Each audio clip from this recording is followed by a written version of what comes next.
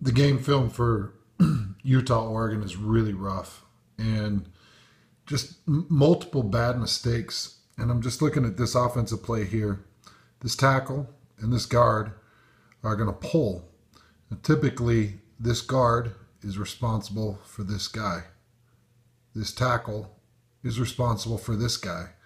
For some reason, and I'll play this guard hits this tackle off of the block, and this guy slips right through. This guy does a really good job of logging Utah's tackle. So let me play this for you a bit, and you're going to see that this tackle is responsible for man up. This guard's going to block down.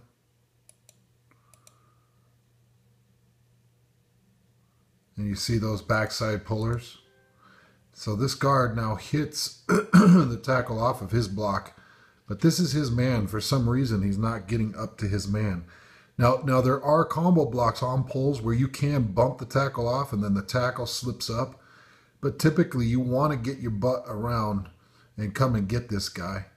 And that way, this tackle can blow out this man right here. So you see he comes around, and Barton isn't quite able to pick up this guy. So he's going to slip in this gap, and this guy's going to do a good job closing down here.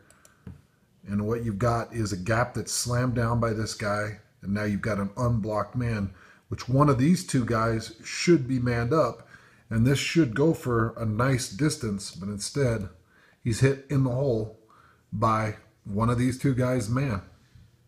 That to me is